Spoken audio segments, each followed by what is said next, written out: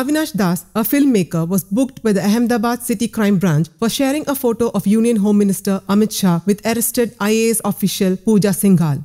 The photograph was taken 5 years ago, according to the police, and the filmmaker publicized it today to defame Amit Shah's image and mislead people. Das also is accused with defaming the national flag by posting a photo of a woman wearing a tricolour. According to Ahmedabad Crime Branch officials, on May 8, filmmaker Das posted a photo of Shah with arrested Jharkhand cadre IAS officer Pooja Singhal on Twitter with the remark taken before the IAS officer's arrest. Official from the crime branch stated, this was done to smear Amit Shah's reputation and deceive the public. This is an attempt to smear Amit Shah's reputation. On Facebook, Das also posted an offensive photo of a woman wearing a tricolour. The deception is demeaning to our national flag. Das, who created Aras Anarkali, has been charged with different offences. The matter is still being investigated. Das is likely to be questioned by the criminal division. Pooja Singhal, an IAS officer, was arrested for money laundering by the Enforcement Directorate. Official videos of cash seized from her home have gone viral. News Desk, Kaumudy Global.